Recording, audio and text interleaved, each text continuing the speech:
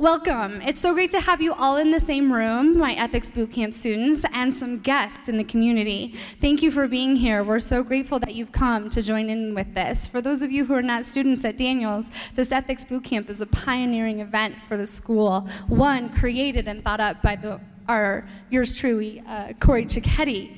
And this is a truly inspiring event for these students to go through, and I'm hoping the students are enjoying it already, right? Yeah, thank you.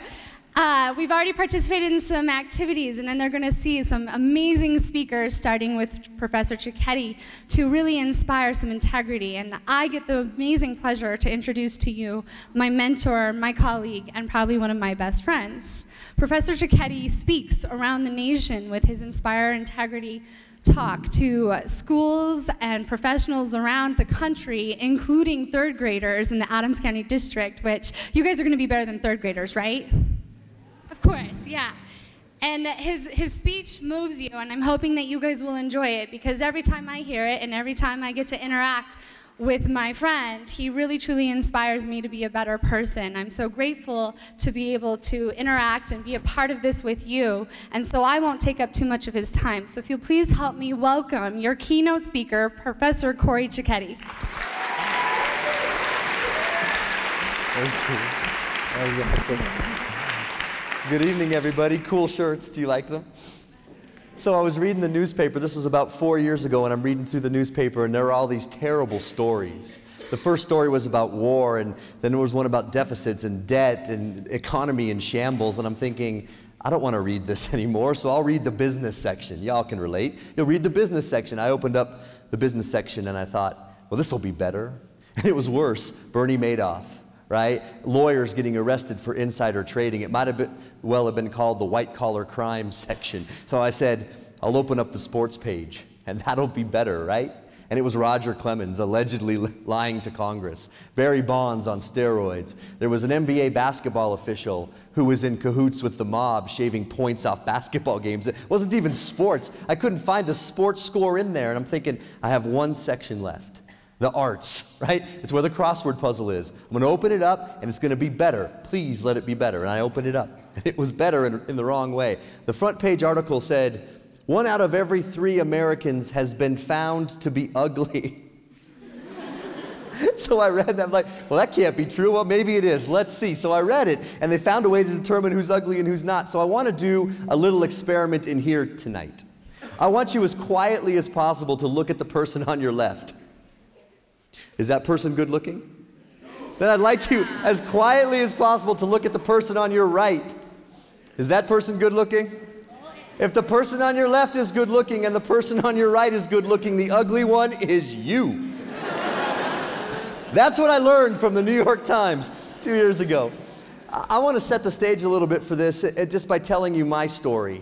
And I went to school here. I met my wife here. I'm a proud alum of this place. I love this campus. I went to school here before we had all these pretty buildings. But when I walked in these doors, I'm just reminded of this song. And I wasn't thinking of it at the time, obviously, but you know what song this is. And I was trying to figure out who I was. What defines me? What do I stand for? And I was coming in here and I'm thinking, what should I major in? Well, I liked history. I liked political science. I liked all those things, and I thought I would be good at it.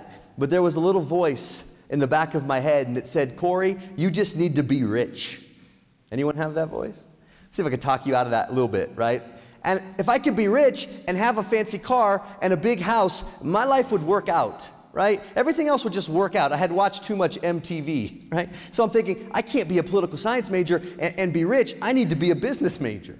Now, no offense, because most of you in this room are business majors. I teach business. I love business. When I was a college student, I didn't love it as much, but that's why I chose it.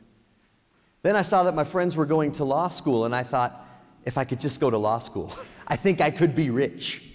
Let me tell you how I chose my law school. I'm a huge basketball fan. My wife and I went on a road trip to look at different schools. We got to Cameron Indoor Arena at Duke University, and I chose my law school. And not the best way to choose a law school, right? But I was a huge basketball fan. I just wanted to be a lawyer, not to be a lawyer. I wanted to be a lawyer to be rich. So I walk out of the doors. It's a good law school. I walk out of those doors, and I'm $120,000 in debt. And some of you are thinking, I'm accumulating about that much. I hear you, right? And I'm thinking, now I really need to make a lot of money. Because I still want to buy that BMW, right? So I'm interviewing at different jobs, different law firms, and the economy was bad. This was 2001, 2002, the dot-com crash, pets.com, remember that? And it was bad, and so I'm interviewing at, I had a couple places choose to interview me. I get to the first place and I ask a question you're never supposed to ask in a job interview. So you have to promise me that you won't ask this, okay? I don't care if you're applying to be a lifeguard. I said, how much do you pay? Right? Don't ask that. They'll tell you. If you're lucky enough to get the job, they'll tell you. I asked. And this lady looks back at me and she's befuddled. She says, $80,000 a year we pay here. And to myself, I'm saying, well, that isn't enough. Went to the next place. How much do you pay? She said, $100,000. And I said to myself, that isn't enough. Went to the third place and they said, we pay $120,000 a year at this place. And as soon as he said that to me, I was taking that job. But something really interesting happened during the rest of my interview. I left his office and I was walking to the other partner's office. Just, you meet partners, that's how you interview at a law firm. And I took a bathroom break, and a guy follows me into the bathroom, which is awkward in and of itself, right? And before I could do anything in there, he comes up and he puts his arm around me and he starts to whisper. And you know when someone whispers to you, you just whisper back? There was no reason for us to be whispering, but he goes, your name's Corey, right? And I said, yeah. He said, you went to Duke Law School, right? And I said, yeah. He goes, my name's Scott. I went to Duke Law School too. Listen to me, I'm gonna tell you something. Don't come here. This place sucks. He took his arm around off of me and he walked out the door. And I never saw him the rest of the day. If someone said that to you at a job interview, that's a red flag. I mean, tell me that would raise a red flag, right? But I was already thinking about my car and $10,000 a month, and I just ignored him. So I took the job. And it was a really good, really prestigious place. We worked on really big deals. One of the deals I was on was a $200 million, it was a bond offering. These people were offering bonds. And I was just a 6-month attorney. I was useless. But the CEO was there. The CFO was there. The people from Goldman Sachs were there. The auditors were there. Everybody's there working. But they can't have me do anything. I'm new. So I'm just sitting in my office twiddling my thumbs, trying to sleep. And it was like that for a week. I went home for an hour a night for a week. And trust me, that'll take years off your life. So about Friday night of that week, still nothing much for me to do, I'm walking around the halls. And I'm just staring into people's offices, just peeking in there to see what's going on.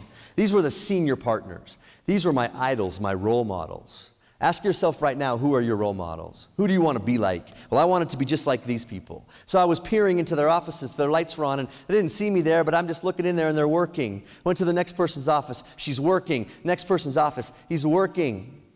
And another voice came into my head and it said, Corey, these people have families. These people have kids at home. They have spouses, I know, because when I go into their office during the day, I see the pictures. But we do 2-3 deals like that a month, right? They were always at work and never home. And I said to myself, this job sucks. I need to quit. That's a problem when you're fresh out of law school with all that debt. So I called my wife.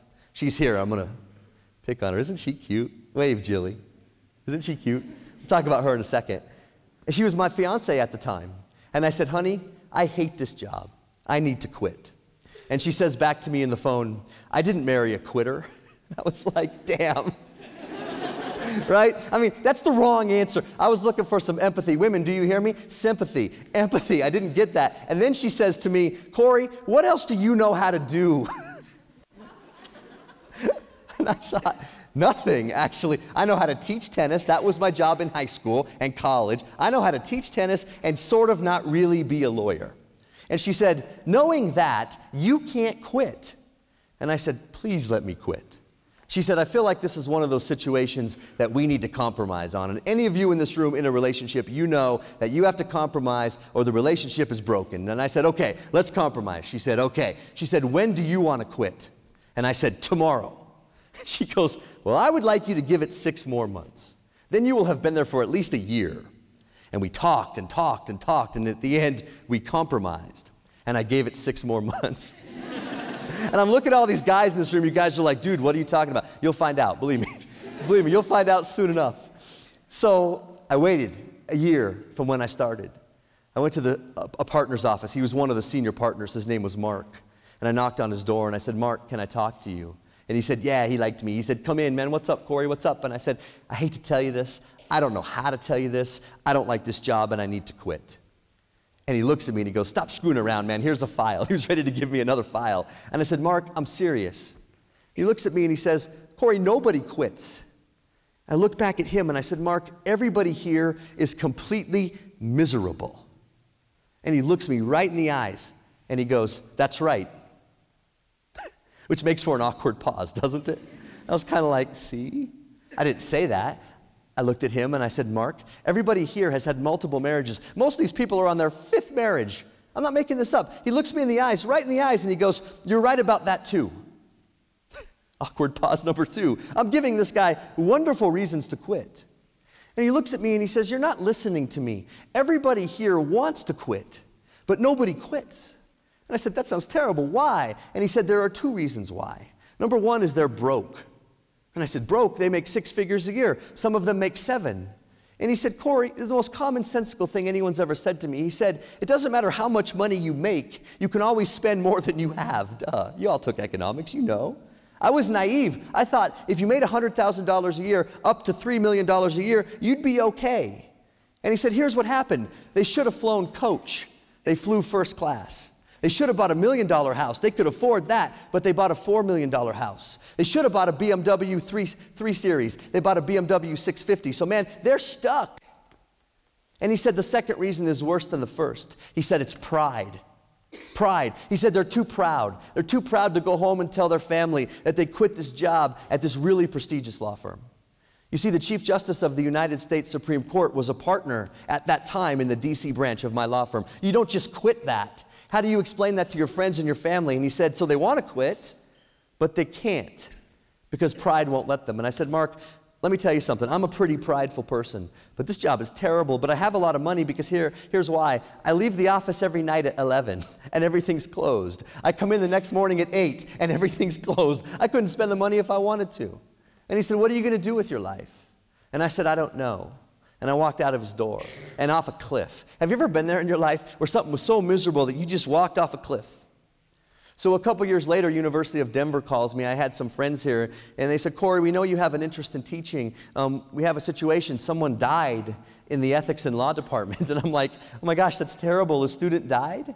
And they said, no, not a student, a faculty member. He had been teaching here for a long time, and he died. And he said, now we have a job opening. And I'm like, that's weird. I don't know that I want to apply. It's kind of weird. And they said, put it to you like this. Bad for him, good for you. And I'm like, what kind of ethics department is this? I mean, they were kind of kidding, right? And they said, what do you know about ethics? And I said, I don't know much. I went to law school, right? I don't know much about ethics.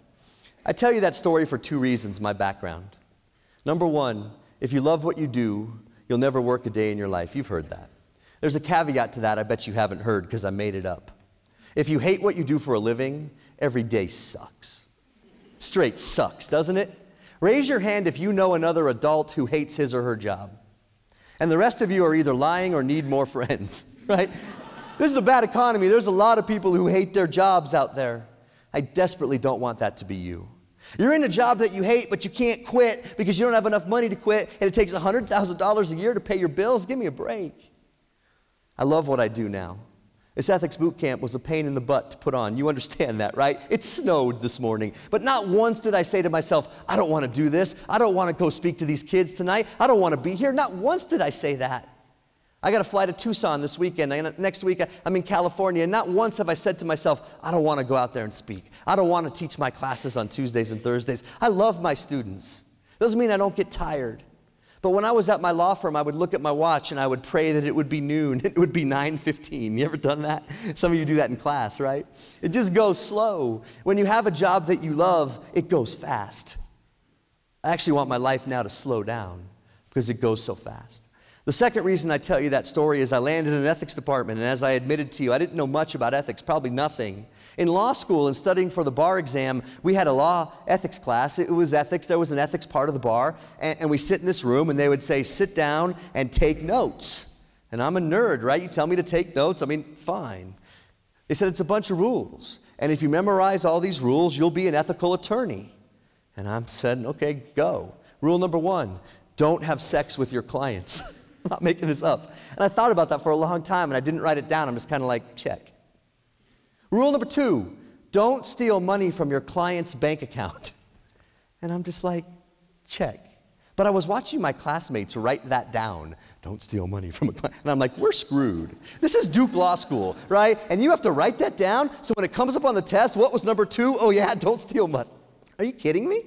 Rule number 3, if your client is guilty, you can still represent him. You just can't call him to the witness stand because you know that he's guilty. And I'm thinking, can you email me this list? Just email this to me. And I went through 17 weeks of that, and I didn't know every single rule. I didn't. But the ones I didn't know, I wouldn't do anyway. And I'm thinking, ethics isn't just a bunch of rules on a piece of paper. But a lot of corporations in this country think it is, and a lot of student groups that you're in think it is. The idea is that if we could have these core values, if we could have this mission statement, if we could write this stuff down, we'll have ethical employees. But let me tell you something, Enron had core values. You know this, right? Go home and Google Enron's core values. One of them was integrity. I guess I don't care what you put on a piece of paper. I care what makes you up, your values, your character. What kind of person are you? What do you stand for? One of my favorite quotes is this: in life, you either stand for something or you fall for everything. And I want to make the case tonight that as a society, especially in America, we have fallen for a lot. We've fallen for a lot of stuff that we think will make us happy, and in the end, never will. I mean, my question to you tonight is, who are you? Because when I was in college, I was a mess. I'm 36, and I'm finally starting to figure it out. But here's the problem, and I know what you're thinking, because all my audiences think this. They say, don't worry about me, I'm a good person, right? Well, everybody thinks that. When I go over the country, I used to ask this question. I used to say, let's say I had a room of 1,000 people, okay, so double this size. I would say, raise your hand, 1,000 people, if you believe yourself to be a person of high moral character. That's what I would say. How many hands would go up, do y'all think? 1,000.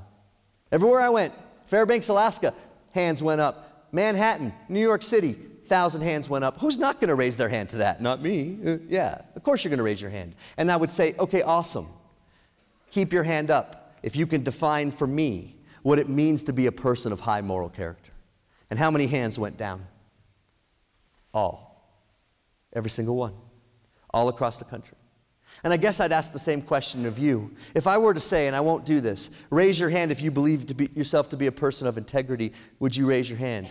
But the more important question is, would you raise your hand and be able to give me an answer when I asked you to define it, because you have to, or don't raise your hand? It's like this movie Hitch. Have you seen this movie? You need to see this movie. Will Smith is a dating doctor, right? Kevin James is going on a date. Will Smith says, what's going to happen tonight on your date? And Kevin James says, well, they'll be dancing. And Will Smith says, let me see you dance. I mean, let's just make sure you can dance. And Kevin James says, dancing, it's the one thing I'm not worried about, right? Will Smith has the best line in the whole movie. You might have missed it. He says, I just need to be thorough. Which is what we're doing with you at this ethics boot camp. You might be the most awesome ethical person in the world. We're just being thorough. Because this is what happens. And not say no. That's the one thing I'm not worried about. But if there are people there and I get worried, stand and I hate to be a stickler, but I need to be thorough. And, shut up. Trust me. Peace up. Yeah. A-Town down. Yeah. That's what it's all about right there. See how it gets bigger? Now I'm gonna start the fire. But the feet are going. I start the fire, I make the pizza. Hips are always going. Can't get enough hip. From there, the Q-tip. Q-tip. Q-tip. Throw it away. That's not working. You hit it with this.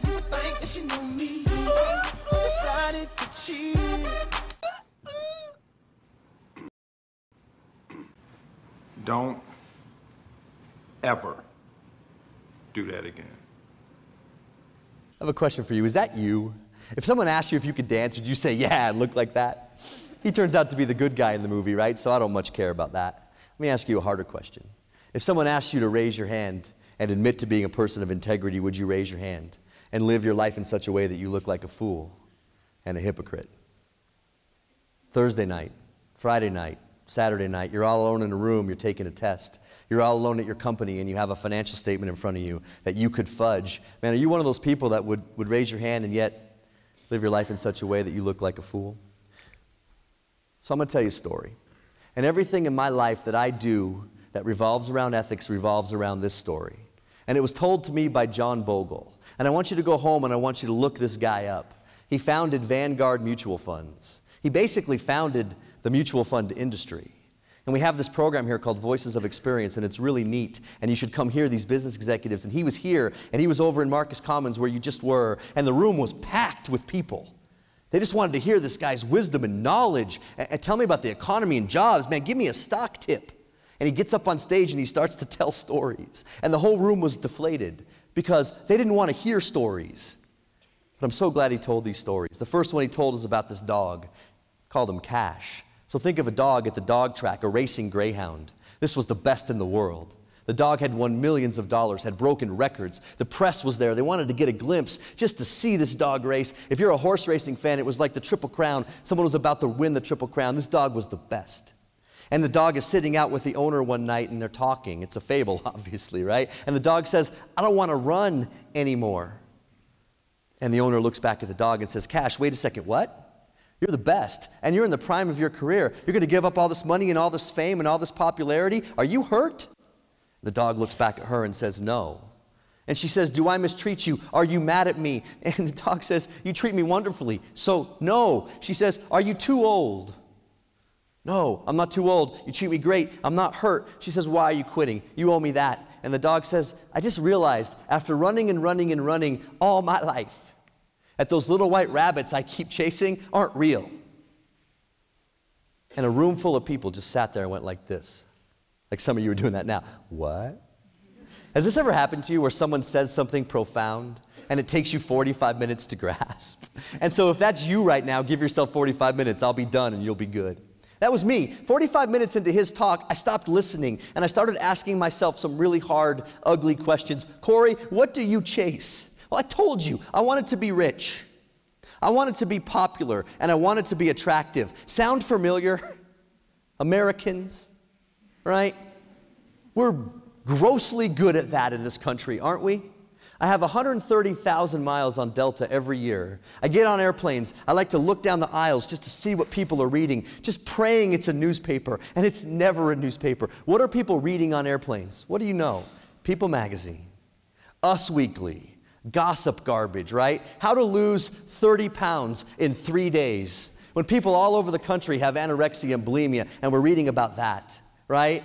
Why was Jennifer Aniston so skinny? Let's rejoice in Tiger Woods' misery, or Charlie Sheen, or Lindsay Lohan's latest escapade. Let's rejoice in that, and we read that. And then we go home and we watch trash on TV, don't we? Like Grey's Anatomy. Oops, I said it. That show is trash. My wife said, I stopped watching that show when all the married people had slept with all the other married people. Why'd you watch it in the first place? That sounds terrible. Desperate Housewives. The Real Housewives of whatever stupid city. Have you noticed it's never the Real Housewives of Denver, Colorado? Never. The Real Housewives of Omaha, Nebraska. No, there are values in these places, right? Jersey Shore. Those are my people. Where are my Italians in here? Jersey Shore, giving Italian Americans a terrible name, right? But we rejoice when those people bust out of rehab and start drinking again. Now let me say this to you. I don't think watching Grey's Anatomy or picking up a People magazine makes you a bad person. It doesn't. It makes you no worse of a person than I am on Sunday mornings when I get up and I watch 8 straight hours of football. Right? That's what I do every Sunday if I can. It doesn't make us bad people, but let me give you some statistics. All across this country, on college campuses, every week, people are getting date raped and sexually assaulted. Did you know that? There is heroin and cocaine in our residence halls. All across this country, I know because they bring me to talk about it. Did you know that 74% of you will cheat in school between freshman and senior year? A self-reported study, so it's probably higher. And we, as a society, care about why Jennifer Aniston is so skinny or what's the latest fashion trend. People are dying and getting raped on campus. Let me say something to you. We're not bad people for watching football or watching that stuff on TV, but couldn't we do more? We don't care about that because we want to be rich. We want to be attractive, and we want to be popular. My students for the last 10 years, I've had them write essays, and I ask them in the essays, what do you want? And they're really candid with me, and they say, I want to be rich, popular, and attractive. Well, so did I in college. So John Bogle walks off stage. And the last thing I ever heard him say, and I'll never forget it, is this: you can never get enough of what you don't need to make you happy. And that's profound too, isn't it? I guess if all you want in life is money, all you'll do is chase. But there'll always be someone richer than you. We have a term for that. We keep up with the Joneses, right? If all you want in life is to be pretty, if all you want in life is to be handsome or strong, there'll always be someone prettier.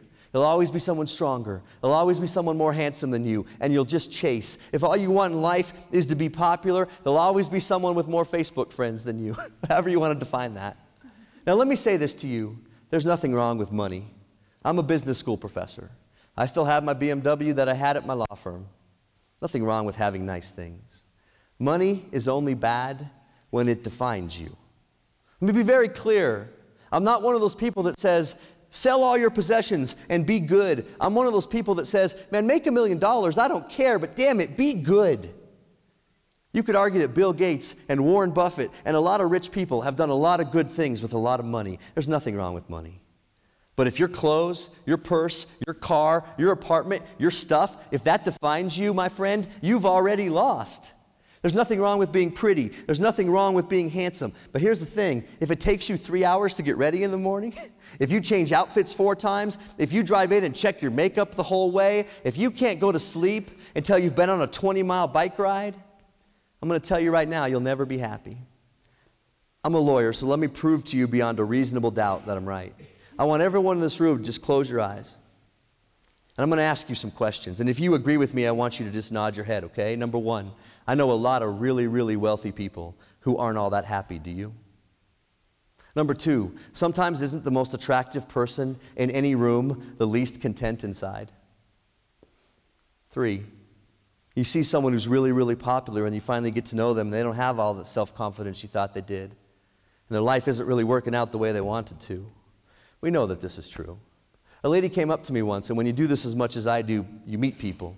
This lady was really interesting. She said, Corey, I raised these dogs, I raised these racing greyhounds, just like Cash. She said, do you know what happens when the dog figures out that the rabbit is fake? Or God forbid, actually catches one? And I'm like, no, that's awesome. What happens? Tell me. She said, that dog will never run again. You can't get that dog to chase a bone.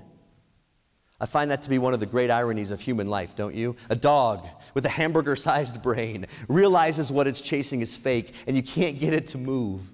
Human beings, us, with the ability to reason, the ability to think, the ability to philosophize, right? We know this stuff won't make us happy, and we continue to chase.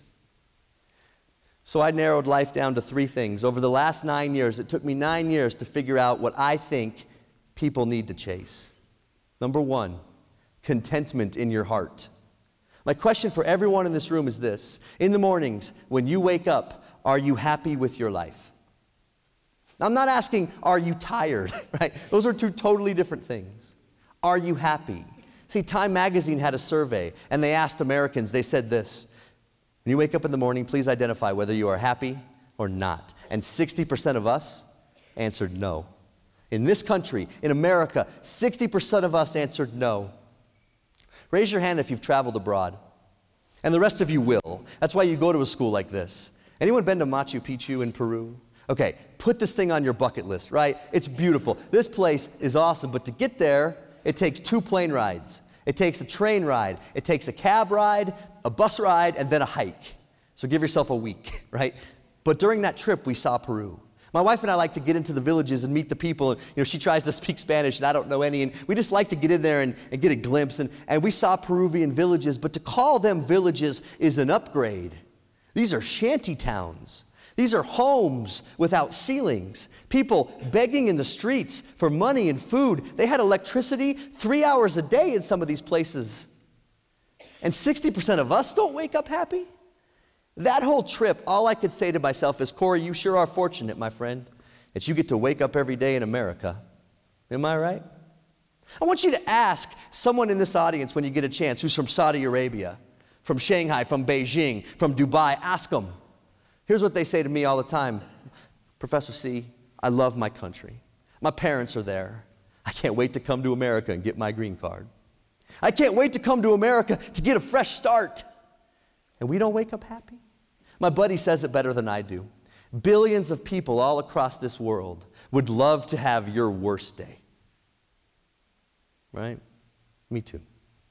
So are you content? And if you aren't content, why not chase that? The second thing of 3 are relationships with other people. You need friends. And you're looking at me now and you're saying, I have friends. Let me be thorough. Here's what happens. College students all across the country come into my office, and it's the absolute worst part of my job. And you're in my office, and you're in tears. And when a big, strong guy is in my office in tears, that rattles me. And here's what you say to me. Professor C, when I was partying, man, everybody loved me. They loved me when I was partying. Every night I partied. Now that I'm an alcoholic, though, now that I'm addicted to drugs, now that I'm anorexic, now that I'm bulimic, now that I got that DUI, now that I got arrested, nobody will talk to me. You know what you say to me next? Professor C, I thought I had more friends than that. And it breaks my heart. And I look back at you and I say, but you're in the student government here. Yeah, those people bailed. You're in a fraternity. Yeah, those guys had better things to do. You're in a sorority. Yeah, those girls, they bailed. You're an RA. Yeah. Adults say the same thing to me. They come in and they say, when I was at my job and I was rolling and getting my bonuses, everybody loved me. Now that I've been laid off, nobody will talk to me.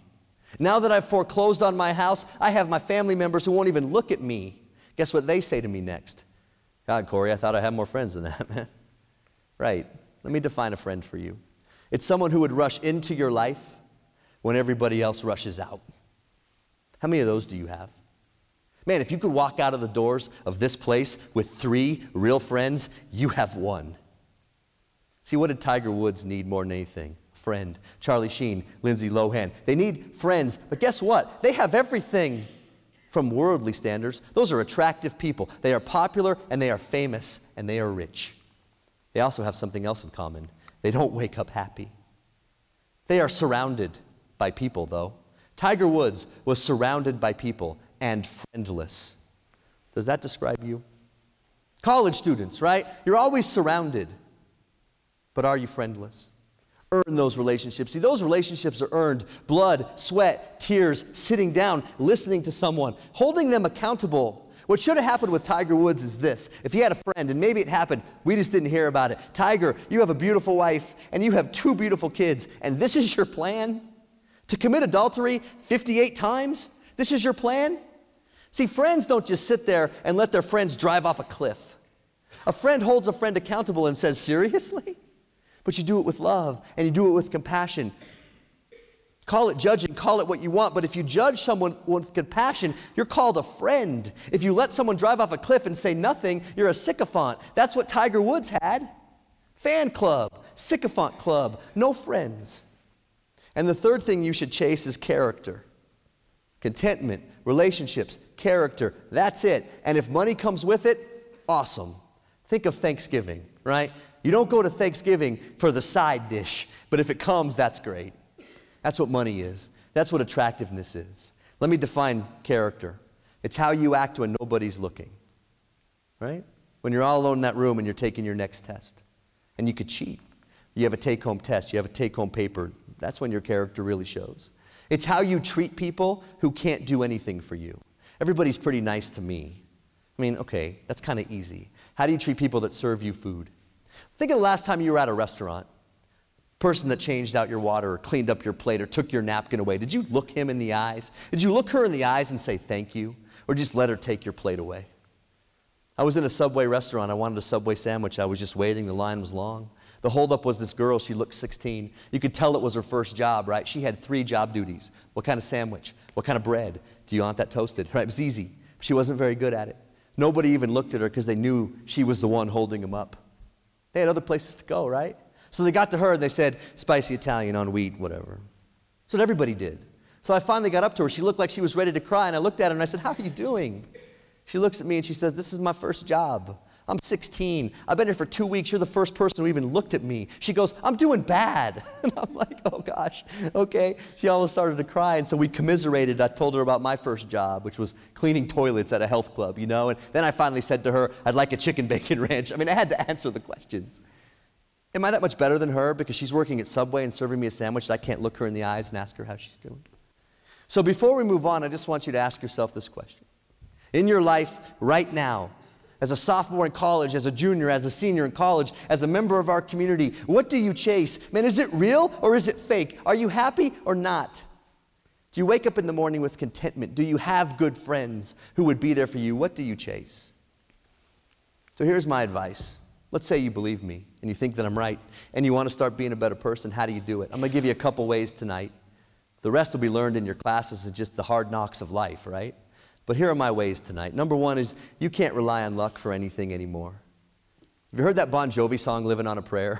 It's a good song, right? That is terrible life advice. I'm a religious guy. I have a master's degree in religious studies. I don't know one religion that says you just live like this and you'll be okay, man. No. But students, you do this all the time. Let me just go on to rate my professors and find the easiest class and I'll just get through this, right? Oh, let me not do the reading for this class and hopefully the professor won't call on me. If I could just skip tomorrow and there happens to be something that just won't be on the test, right? When I walk out of these doors in 2 years or whatever that is, I'll get a job, it'll be okay. I graduated from DU. I know that's what a lot of you are thinking. It'll be okay. Living on a prayer, man. Adults do this too. If only the stock market would go up. My 401k would go up and I could retire. If only my boss saw how hard I really worked, I'd get that promotion, right? Just, if only. Here's the thing about luck, and you know this as well as I do. It exists. It exists in good and it exists in bad, but the problem is you can't control it. And in life, you want to control stuff, right? You have to control what happens to you as much as you can. And if you just do this, you leave it to fate. And the worst thing that can happen to you is once in a while you get lucky, because then you think it'll keep happening. I'm going to show you this video. I want you to watch this video. This will change the way you look at life. I hope it does. We had planned to bring you a story tonight about a kind of prep school that prepares football players for the NFL draft and big contracts. But we're going to call an audible. We're going to switch sports tonight because we've run across an absolutely amazing basketball player that we want you to see. Here's Steve Hartman. Greece Athena High School in Rochester, New York, has a new, most unlikely hero, a special ed student by the name of Jason McElwain. Let's keep it going. Jason is the basketball team manager. For the past couple years, he's been assisting Coach Jim Johnson, helping with whatever the team needs. And go! Get them motivated and hand out water and just be enthusiastic. Enthusiastic, to say the least. Despite being born with autism, Jason's father says his son has never had a problem expressing himself at basketball games. You know, I was always concerned that he might get a technical and they lose a game because he, you know, start yelling or whatever. Let's have a hard practice tomorrow, all hour and a half, and let's get ready for Arcadia. Okay. Let's go. 1, 2, 3, 2. Because he has been so devoted to the team, for the last game of the season, Coach Johnson decided to let Jason actually suit up. Not to play necessarily, just to let him feel what it's like to wear a jersey. At least that was the plan.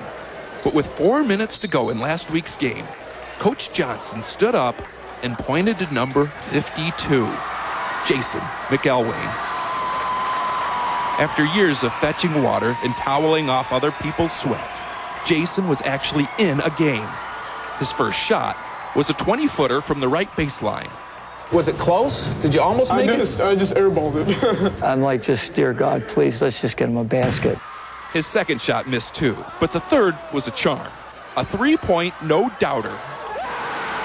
And Jason wasn't done yet. Not by a long shot. If I wasn't there to witness it, I wouldn't have believed it, you know. You caught fire. I just caught fire. I was hot as a pistol. Jason ended up shooting 6 3-pointers. One right after the other. He had 20 points total, and each time a shot went in, his teammates and the crowd went a little crazier. His last basket, right at the buzzer, created total mayhem. Because he is autistic, Jason says he's used to feeling different, but never this different. Never this wonderful.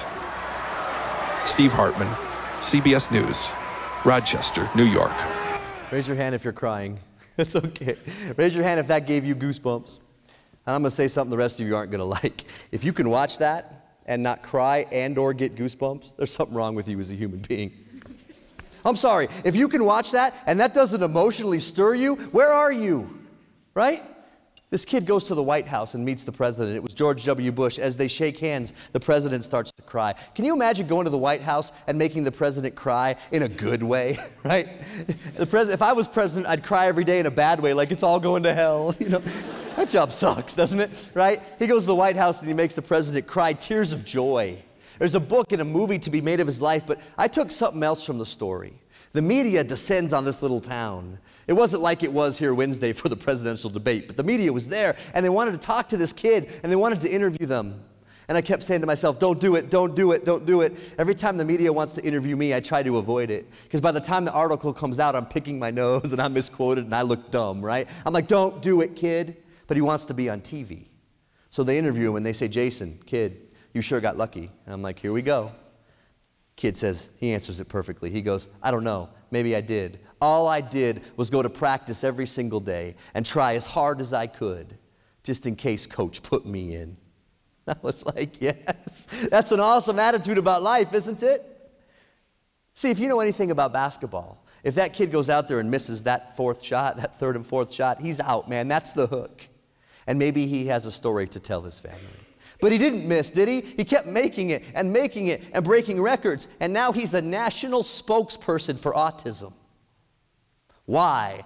Because he earned it. He just earned it. And my advice to you is you need to start earning things. You need to earn everything in your life. And if you get lucky, cool. And if you don't, it doesn't matter, because you'll get there anyway, because you've earned it, right? Let me tell you what I can't promise you. If you start earning things, and here's what I can't promise you. I can't promise you a job. I can't promise you that you'll never get laid off. I can't promise you that you won't get cancer or that someone in your family won't get into a car accident. I can't promise you that because, that's life. I get it, right? But here's what I can promise you, and it's the only thing I can. That when life kicks you, you will land on your feet. And that's all you can ask out of life, I think. I'm really tired of people coming up to me and saying, Professor C, it's just not fair. Life's not fair. When people say that to me, I look at them and I say, okay, we'll do this. Go home. Get the contract that you signed with life. Go get it. Bring it to me. The piece of paper that says, I, life, promise you, Frank, that it will be fair. Bring it to me. He looks at me and he says, I don't have one. I know, right? Mark Twain says it better. He says, don't go walking around like the world owes you anything. It was here first, right? And that's true. We don't need to be entitled. We need to be earning. So let me ask you a question at the practices of your life. Behind the scenes, when you're studying for your tests, when you're with your friends, right? Are you earning it? Are you earning your knowledge? Are you earning your relationships? Are you just memorizing and regurgitating? Are you taking the easiest classes possible just to get your degree and get through? Are you winging it? Or are you trying to earn it? What I would do at a school like this is not take the hardest classes. That's a mistake. I would find the best professors, and I would follow them around this campus. As many as you can, and I would sit in those classes and I would learn from those people, and I would earn my knowledge. That's what you need to do. No more luck, no more hoping it works out, because it probably won't. This economy is getting worse, worse, worse. Unemployment rate, right? It just fluctuates between 8 and 12%. Hurts you the worst because you come out of here without any experience, and you shouldn't. There's no reason you'd have any, but people with experience are going to get the jobs that you don't get. All right, I'm going to tell you some words I want you to think about every single day, because that takes a long time. Starting to earn things takes time. I stole this idea from Jimmy Valvano. Does anyone know that name? Any basketball fans in here? Jimmy Valvano was a neat guy. He died of cancer. As he was dying, he was sort of dying this public death. Everyone was following him around with cameras because he was so charismatic. He won an ESPY. And if you like sports, you've seen the ESPYs. It's on ESPN. He gets up there and he wins a Sportsman of the Year, Lifetime Achievement Award, right? So he goes up stage and he's hobbled, right, because he's weak. And he gets behind his little podium and he has his speech and he's ready to talk and he sits there. And if you've watched the Grammys, you have 30 seconds to deliver this, right? 30 seconds, and then it's lights, music, stage left. But Google this. Jimmy Valvano sits up there for 11 and a half minutes, talking. And the whole time ESPN is flashing this red light. Dude, stop. We have to go to commercials. And Jimmy V, like a good Italian, says, I have tumors all over my body. Do you think I care about your commercials? I was like, yes. Now what happens? What does ESPN do? Do they go to commercial? Or do they stick with the dying guy? What do? You stick with the dying guy, option 2, right? And you need to YouTube this, because he gives one of the most eloquent, most beautiful speeches I've ever heard in my life. And I do this for a living, and I've listened to a lot of speeches. And he's up there, and he says every human being every day should do 3 things. He said, if you do these 3 things, man, you have a full life. Number 1, you should think every day. Number 2, you should laugh every day. Number 3, you should have your emotions stirred every day. Let me ask you a question. Do you think every day? Or do you memorize and regurgitate every day, right? Do you phone it in? And you all know what I mean by phoning it in. I could walk into class. I've taught legal studies 2000 so many times. Man, I could walk in there, we could BS about healthcare, and I could leave, and you wouldn't know the difference, and I'd have phoned it in to you. You don't want me to do that. But do you phone in your reading assignments, your homework assignments, your internships? Do you phone it in at work, right? Let me tell you what's never going to happen in your life. Your boss is never going to walk up to you, not once, and hand you a stack of papers and say, read this. I'm going to come back at 5. I need you to memorize it, and I need you to give me a reading comprehension analysis. Never. She's going to walk up to you, she's going to hand you a stack of papers, and she's going to say, read this, and I'm going to come back at 5. And if you can give me a good old-fashioned piece of advice, I don't have to lay off 25 people tomorrow. So can you help me? Why do you go to a school like this? Why do you pay all the money you pay to sit in these seats so that you can learn how to think? I know a lot of people with 4.0s who aren't all that smart, do you? Grades follow knowledge, or at least they should.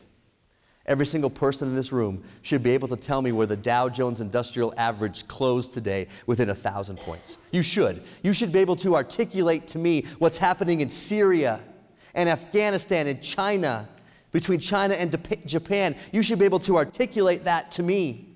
That's why you sit in these seats. See, I talk to inner city high school kids all the time. There are some here tonight. Thank you for coming. I love it. These kids say to me, Professor C, I would love to go to DU, but I can't.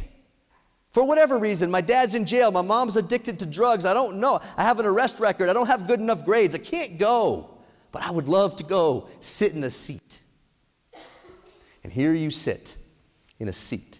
See, you're here, you're taking up a seat that one of those kids would love to have. What are you doing with your seat? What are you doing here? Because I can name 1,000 people that I've talked to over the last 3 years who would sit where you sit.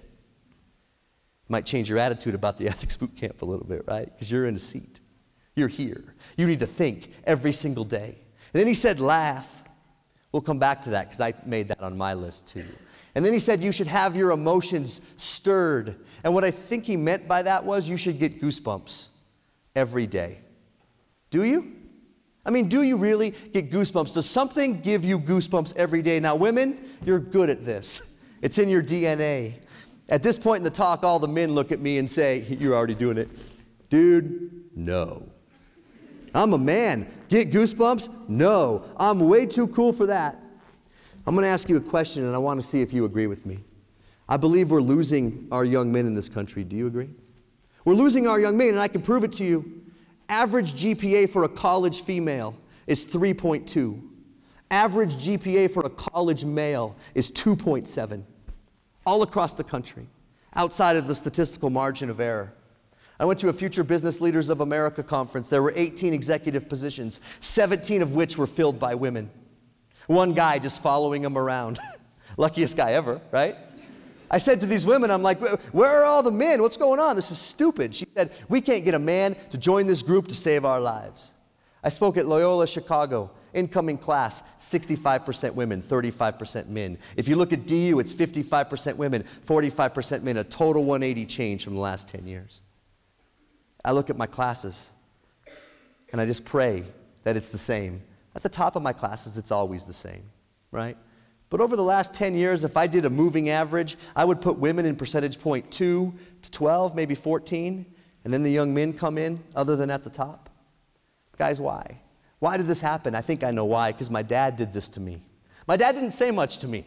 But what he did say to me was, Corey, be tough. And if you're tough, you're a man. That's all he ever said to me. So we were playing basketball, and I'd get hurt. He'd say, get up. Dad, I broke my ankle. Get up, right? Shake it off. And if you have a dad like that, right? That's all he ever said to me. So when I was in high school, man, I looked for guys who were tough. Those were my friends. Guys who didn't give a damn. But if we got into a fight, we would win. Who could slam dunk a basketball, man? Who could bench press the most weight? Those were my friends. Guess what the last thing we ever talked about was? Future Business Leaders of America. Never came up once.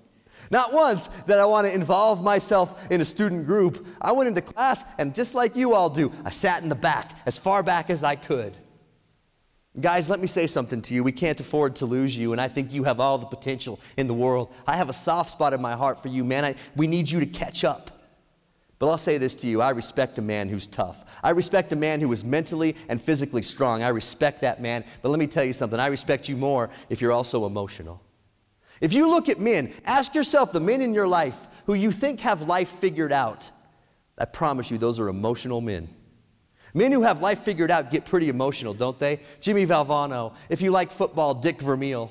Dick Vermeil is a famous, tough football coach, right? Peyton Manning, when he came to Denver, did you see that press conference? He's sitting up there in tears. Pretty tough man. His billionaire owner is sitting next to him in tears about football. If you watch the president go down to Tucson, Arizona, he was memorializing and eulogizing people that died when the congresswoman was shot. And he's giving this eulogy, and it's beautiful, and he's sitting there, and halfway through, he just stops. Anybody see this?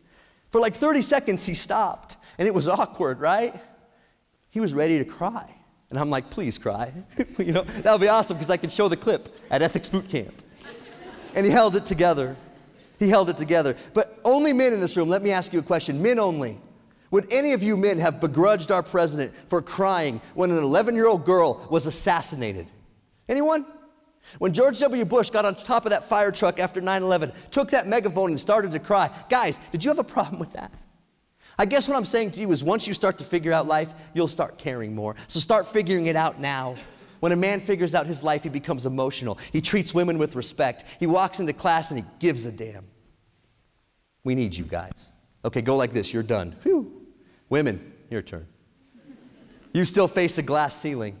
My wife is one of 3 female surgeons in the North Denver area. There are 3 female surgeons in North Denver. That's crazy. She walks into the operating room and they say, this is a tough case, better bring the boys in.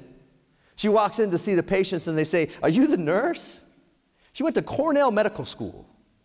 She had a job interview once and this guy asked her, what are your plans for your uterus? I teach employment law. If there was a list of top 10 most illegal employment law questions, that would be number 2, followed by what he asked her next. Well, tell me when you're ready to be sterilized and we have a job for you. And she's tough. She's used to it. That really makes me mad. But women, let me tell you something. If she can do that, I mean, I'm just going to embarrass you. She grew up with nothing. Nothing. Broken home. Not a lot of money, right? Public schools. Not much. Just a really smart brain. If she can go to Cornell Medical School, women, so can you. So can you. If she can make it in life, women, so can you. You have no excuses. But you have to work harder than we do. You just do. Women, the studies show that you are equally likely as we are to try dangerous and addictive substances. So we're equally likely to try them, but you're more likely to become addicted. You're more likely to have an eating problem, a psychological problem, social problem stemming from that. So women, you have that. Women, too many of you come up to me and say, there's just no good men out there. You know you say it, right? You're giving me an economics argument, right? You're saying there's a lack of supply of good men. What I want to argue to you is there's a lack of demand for good men. We're simple creatures. You tell us to do something, we will, right? When I first met my wife, she said, Corey, I need you to do X, Y, Z. And I did it immediately because I thought she was pretty and I didn't want her to break up with me. You let us be morons and we will. Women, demand more of us and we'll be better. And last, women, the way you handle drama is awful. I'm sorry. Guys go like this. Dude, stop being such an idiot. Boom. We punch each other when we move on. You hold grudges. You gossip. You talk behind each other's backs. You steal each other's stuff. Why? I've never stole something on my guy buddy's like, dude, I've had your t-shirt for like a year. Here, sorry. Am I stereotyping? Yes. Am I right? Yes. So I took Jimmy Valvano's list and I changed it. Why? Because you all are being called the lost generation. Did you know that? People aged 18 to 26 are being called lost. There was a Wall Street Journal article about you, and this is what it read. These kids are lost. They are lazy, weak, apathetic. They will live with their parents till they're 28. Some of you are like, that's the plan. No. That's not me saying that. I'm just reading the Wall Street Journal, right? That's not some whacked out blog. That's our nation's leading business newspaper. Raise your hand if that makes you mad. And if you didn't raise your hand, you're part of the problem. I mean, right? If someone said that about my generation, I'd be pissed. Call me lazy? Call me weak? Call me apathetic? No, I'm not. What they're basically saying about you is you have Ferrari brains, that you're driving like scooters. I love my job. I don't need to do this. My wife is rich. And I'm not embarrassed to say it. I do this job because I believe in you. I believe in you. I believe in our future. I love my country. I want my country to look like it did when I grew up. I do this job. Would it have been easier for us to not run an ethics boot camp? Yes. We do this because we believe in you. You can't be a lost generation. We can't afford it. Social Security is going to run out of money in 2037. Medicare is going to run out of money in 2024. Medicaid is going to run out of money in 2017. Gone. No money. Insolvent. But in this country, we don't let things like that go broke, so we bail them out. We bail them out with your money. I read something today that in order to pay off all this, to get these things back to even, your tax rate in 2040 is going to be 75% of income. See, you're walking into that world. We can't have you be lost. That should make you really, really mad. So I changed his list because you got to know it. You need to hustle more. Now, I grew up in a bad neighborhood, right? I didn't go to the best schools. In my neighborhood, that word had a different meaning. Any of you from my neighborhood, right? But if you look it up in the dictionary, that word is beautiful. It means you should try harder than you are currently trying. Could you? In school, in your relationships with your friends, your significant other, and your parents, right? Could you be better? We all could. But you all are part of the self-esteem movement, and this isn't your fault. It's the one time tonight I'm going to let you off the hook.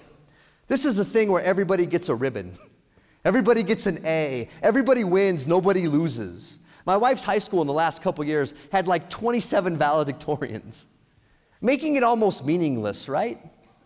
Raise your hand if you went to a school that had a field day, elementary school. Raise your hand if everyone got a ribbon, even if you finished last. Okay, put them down, you're embarrassing yourselves. I went to Pittsburgh, Duquesne University in Pittsburgh. This girl comes up to me. Out of her purse, she pulls out this ribbon, and it was huge, and on it said, 12th place, winner. I looked at her and I said, you're a loser.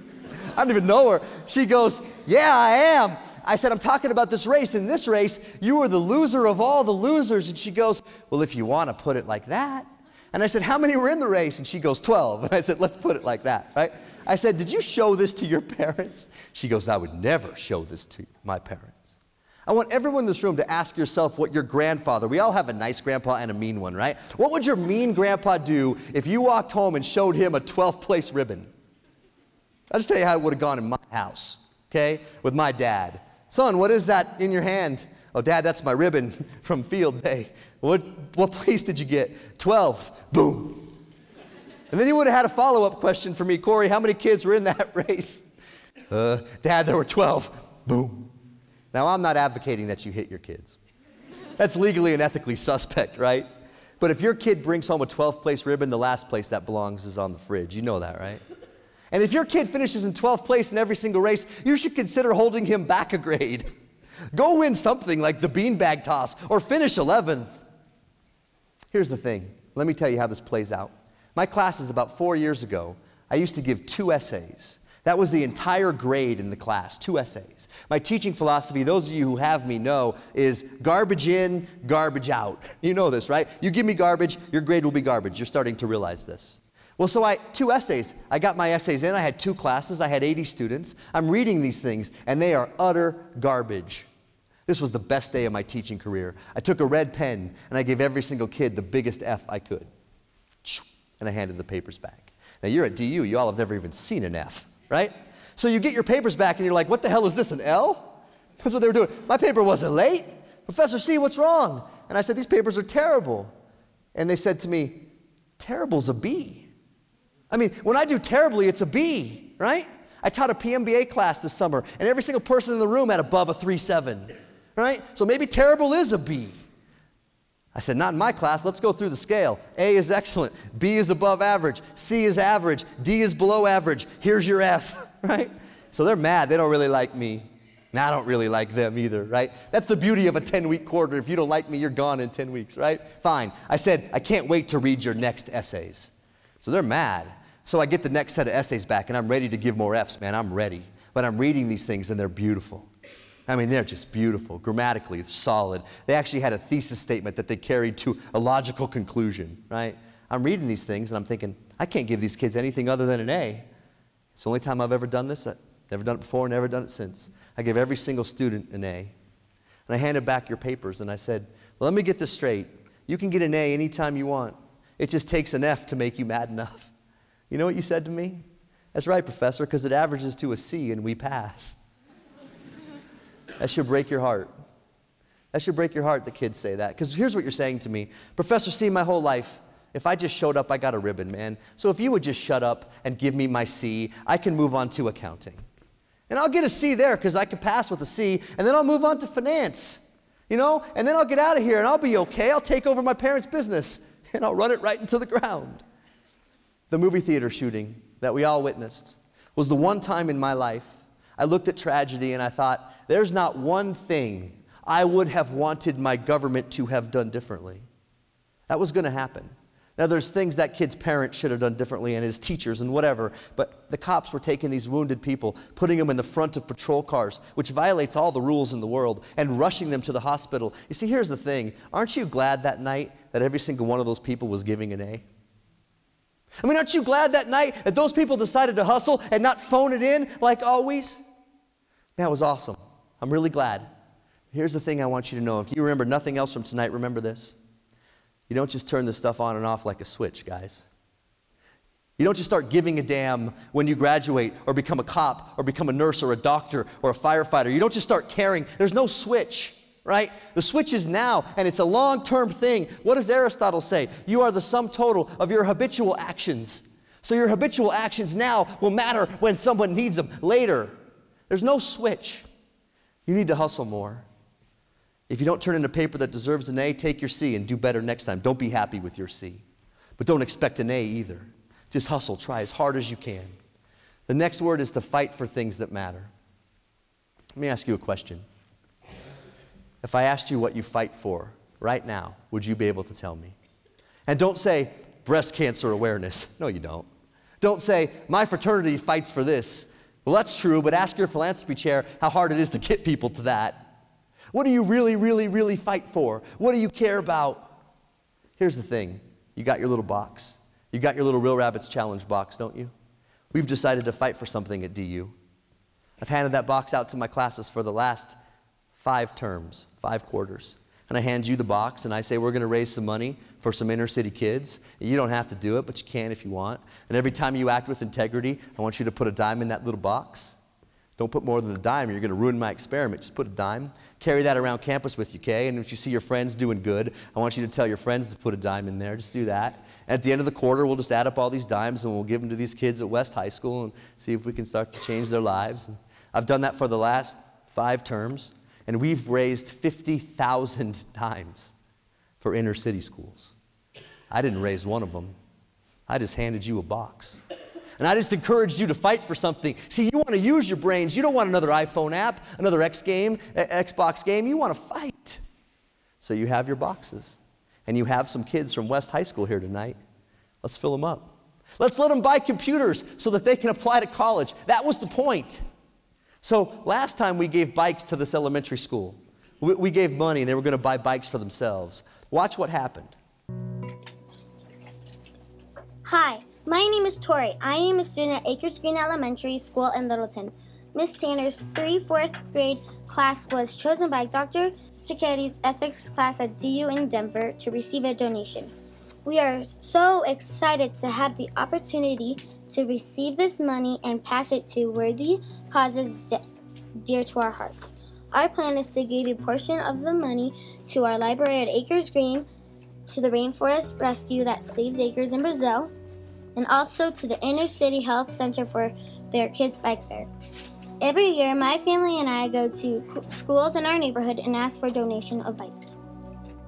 After we get the bikes, they are fixed up at a shop downtown and are made ready for their new life with kids that have never had a bike. We go to one inner city school each year and give away the bikes at our kids fair. I have seen kids have such a big smile on their faces when they get their bikes, and they just can't stop riding their new bikes. We are grateful that we can help others with the help of Dr. Cicchetti's class. They have helped us be better citizens of the world. There's your goosebumps moment, number 2. Notice they didn't say thanks to me. They said thanks to you.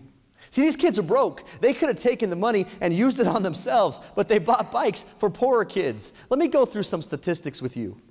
See, we bring them onto campus to receive the money. We don't just give them dimes. We give them a check. That would be awkward, right? Here's 50,000 dimes. Enjoy it, right? Take that home on the light rail.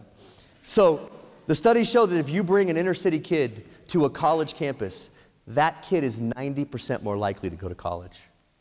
Why are they here tonight?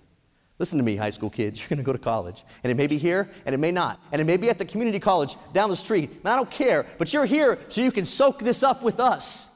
But you're here because these kids in this room are raising dimes to bring you here. You know that, right? These kids took the money and they bought bikes for poorer kids, paid it forward, right? Just with dimes. Each dime representing something good that you did. So what do you fight for? The third word is to listen. Each of you in this room has 2 ears, but you only have 1 mouth. So anatomically, you should listen twice as much as you speak. Do you? Every business study I've ever read says to move up in any organization, it becomes more and more crucial to listen. Every study I've also read says that once you get to the top, you stop listening. You'll see that when you get your jobs. People ahead of me, they don't listen to me all that often. I mean, I get it, right? But they got there by listening. Let me ask you a question. Raise your hand if you thanked a professor this week. 25% maybe? My students like me. I mean, I think my students really like me. If you go on Rate My Professors, you can see that, whatever that's worth. But after class, they just kind of leave. 6 years ago, I had a kid named Kyle Lewis. You might know Kyle. He was on our basketball team. Neat kid. He was our point guard. After every class, everyone else would leave. Kyle would come up, and as hard as he could, he would hit me. Good job, Professor C. Boom. And it would hurt. Kyle was a strong kid. So by the 20th class, I saw him coming. Everyone else was gone. And I'm like, ha. What's up, Kyle? There's no one else in the room. I said, hey, man, do you want to be a lawyer? He looks at me and he goes, no.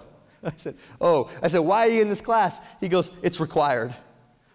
Okay, Kyle, buzzkill, man. Why are you hitting me? He goes, Professor C, I don't want to be a lawyer.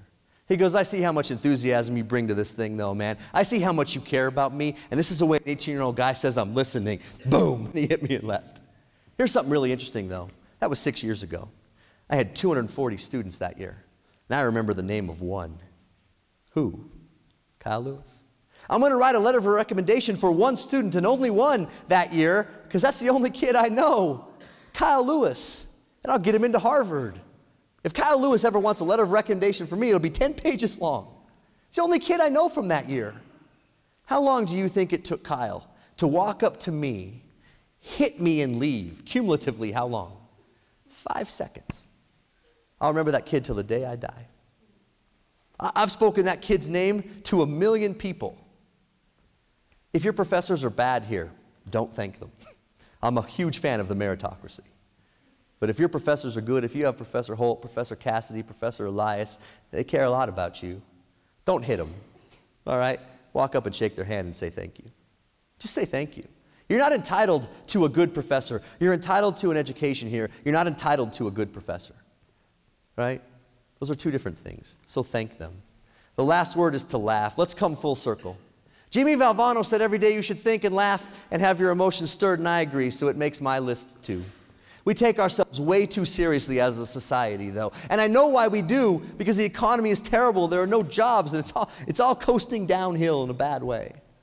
But here's the thing. I'm going to talk to you about stress tomorrow. And what I've learned about stress is if you don't find a way to laugh at yourself, you're going to run right into a life crisis. Go to the counseling center and ask them why kids drop out of school. Kids drop out of school because their stress level gets so high and they have not an ability to laugh at themselves, and boom. Why do adults go into a midlife crisis? They take themselves way too seriously, and boom, the stress overwhelms them. But I want you to make this very clear. Laugh at yourself, not at others. I woke up one morning. There were 2 medical studies on my desk. My wife had written, read this and read this. So when your wife writes that, what do? You read it. So the first one proved that if people that laugh at themselves live longer, healthier, happier lives. Do you believe that?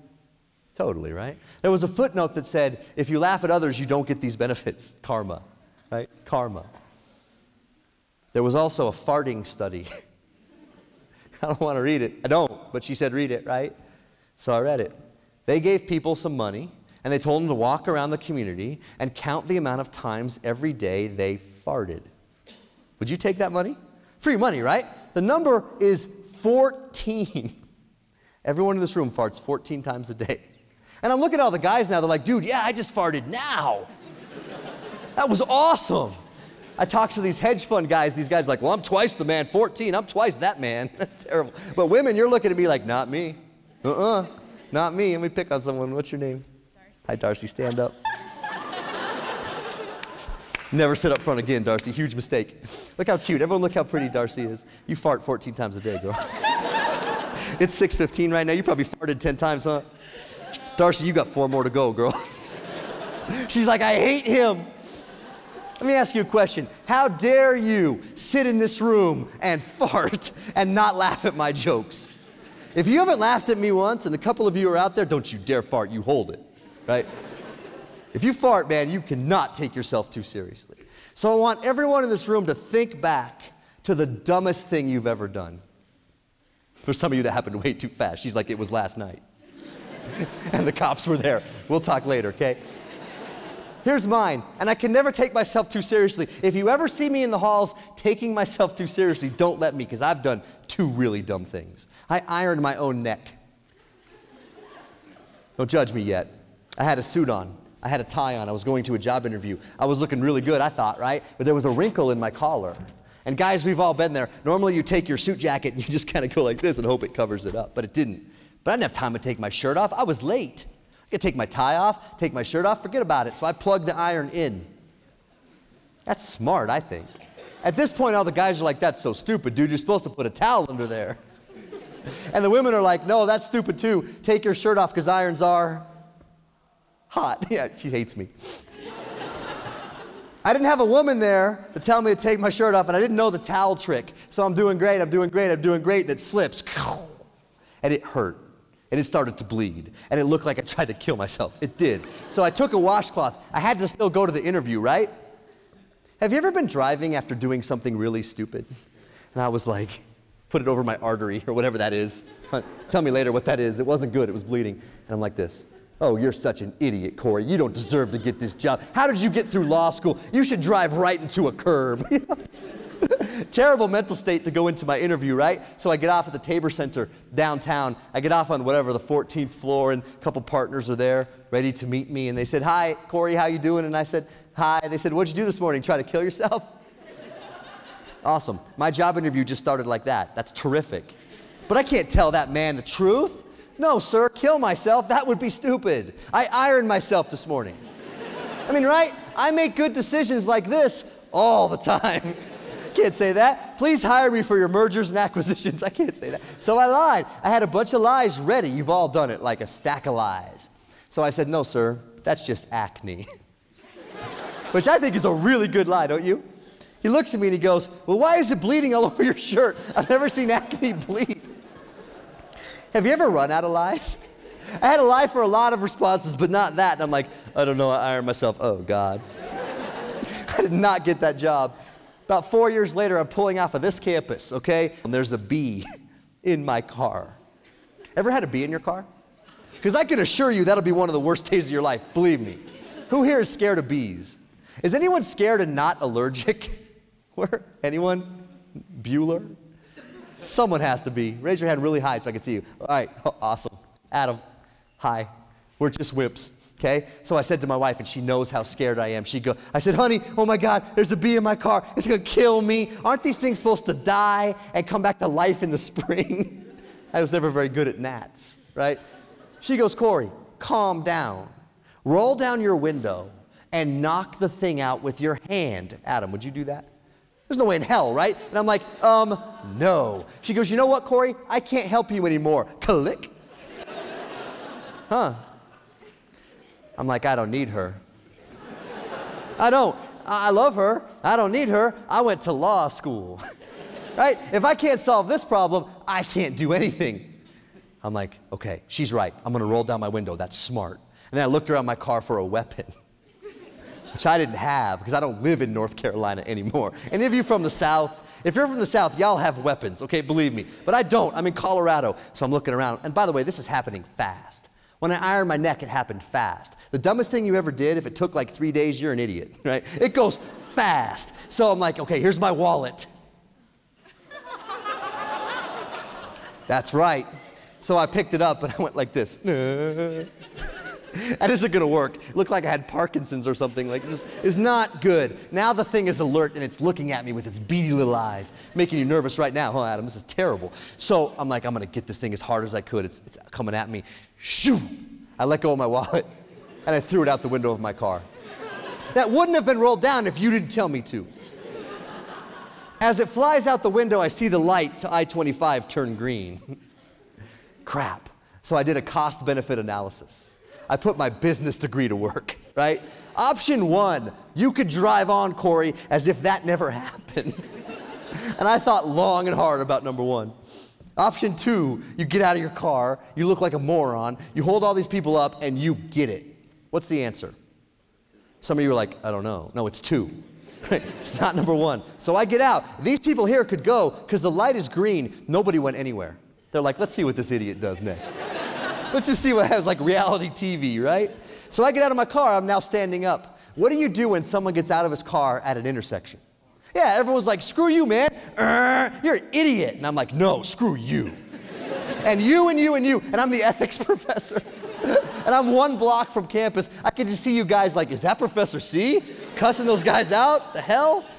So I get out of my car, I cross University. It's a pretty busy street. I go to pick this thing up and my back goes, because I'm old, right? I now have a problem. I sit down, I look at the light, it's now red. Nobody has moved. I'm like, I'm gonna lock my doors. But they can still see me. I look up at my steering wheel and the bee is still in there. Right where it was, and then it just flew out the window. Y'all, listen to me. I can never take myself seriously again. I ironed my neck and threw my wallet out of a parked car, okay? But you've done stuff like that too. A lot of life and a lot of being human is kind of celebrating when we screw up, not celebrating when other people screw up. Let's conclude. I'm asking you to do a lot. Why? Why do it? I mean, who cares, Professor C? Well, I'll tell you why I think you should do it. I believe if you do this, you'll wake up a more content human being. I also believe that everyone in this room has a moral obligation to pay the message forward of what it means to have integrity. Raise your hand if you know another person who you wish would have been here tonight to hear this. Guys, I can't tell that many people. You have to tell them. You can steal every story you want. They're not mine. I stole them from John Bogle. And the dumb ones about me, steal them. I don't care. Just tell them. Just tell them why. Here's the thing. Here's life. On the left is what I call authentic success, right? Chasing the right things, just giving a damn about things that really matter. Contentment, relationships, character, honesty, compassion, loyalty. On the right is blue, not interested, or moral relativism. And the idea with moral relativism is, don't tell me how to act, Professor C. This is my life, right? And in the middle is you. That took me an hour to draw on my Mac. I hope you appreciate that. It's supposed to be easier on a Mac, right? Which way do you go, my friend? I know a lot of people in the blue circle. I've spent a lot of my life in the blue circle. And let me tell you something. Those were some of the most miserable years of my life. When I didn't care about being good, when I didn't care about anything, I was in the blue, and I was miserable. And I'm not telling you right now that I'm in the red. I'm just telling you that I'm seeking the red. It's kind of like Aristotle would say, you just seek the golden mean. Just seek to be good, and then you'll be happier. You don't have to get there. You may never get there. Just seek it. I'm going to show you this video. I'm going to dim the lights. I'm going to show you this video. Then I'm going to tell you 2 things, and we'll be done. I am part of a lost generation, and I refuse to believe that I can change the world. I realize this may be a shock, but happiness comes from within is a lie, and money will make me happy. So in 30 years, I will tell my children they are not the most important thing in my life. My employer will know that I have my priorities straight because work is more important than family. I tell you this, once upon a time, families stayed together. But this will not be true in my era. This is a quick fix society. Experts tell me 30 years from now, I will be celebrating the 10th anniversary of my divorce. I do not concede that I will live in a country of my own making. In the future, environmental destruction will be the norm. No longer can it be said that my peers and I care about this earth. It will be evident that my generation is apathetic and lethargic. It is foolish to presume that there is hope. And all of this will come true unless we choose to reverse it. There is hope. It is foolish to presume that my generation is apathetic and lethargic. It will be evident that my peers and I care about this earth. No longer can it be said that environmental destruction will be the norm. In the future, I will live in a country of my own making. I do not concede that 30 years from now, I will be celebrating the 10th anniversary of my divorce. Experts tell me this is a quick fix society, but this will not be true in my era. Families stayed together once upon a time. I tell you this, family is more important than work. I have my priorities straight because my employer will know that they are not the most important thing in my life. So in 30 years, I will tell my children, money will make me happy is a lie, and true happiness comes from within. I realize this may be a shock, but I can change the world, and I refuse to believe that I am part of a lost generation. How cool is that? That's you. Don't let it be you. Sometimes in life, all you got to do to change things up is look at it in a different perspective. The people around here who party every night, the people around here who drink every night and relish that, I want to promise you something. Look at life a little differently. Look at life a little differently as to what you can contribute. George Washington Carver, a famous American, said this: "No person has any right to come into this world and to leave it without leaving behind him or her a legitimate and distinct reason for having passed through it." Translation: you have a moral obligation to leave a legacy. So do I. You're here. You're in a seat. You should walk out of these doors 4 years from when you started, and you should be able to say to me, I have made a change. I have made DU better. I have made my life better. I've made my student organization better. Not just, I got my degree and now I'm going to get a job.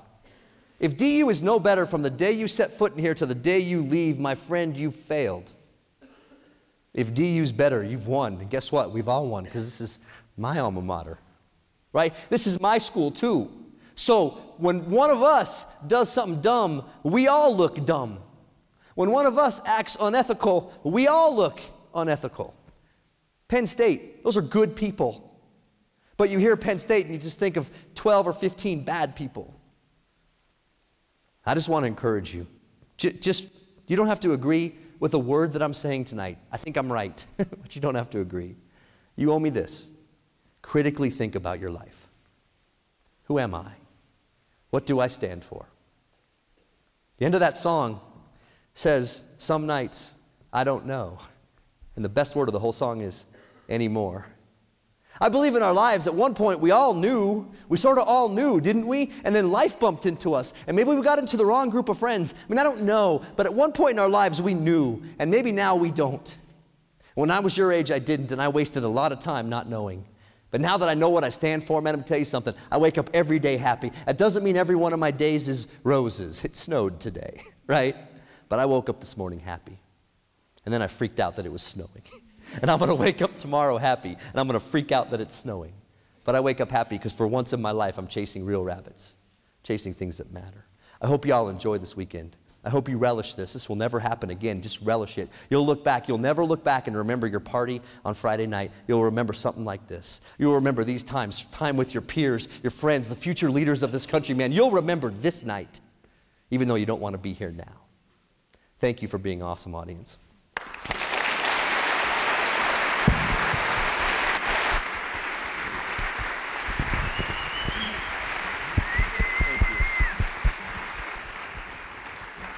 It's that passion for what he does that inspires me to be a better professor for you guys, and I hope that each of you take away something from that.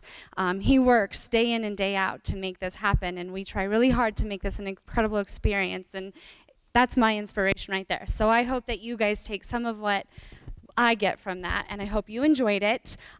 For my Daniels students, we are headed back to Daniels to get dinner. Groups 1 through 18 will go to Marcus Commons to pick up their Chipotle. Groups 19 through 35 will go to the second floor atrium area to get their dinner, and then you'll be with your student leaders. Enjoy. My community members, Professor Ciocchetti will be out in the hallway to speak with you. Thank you.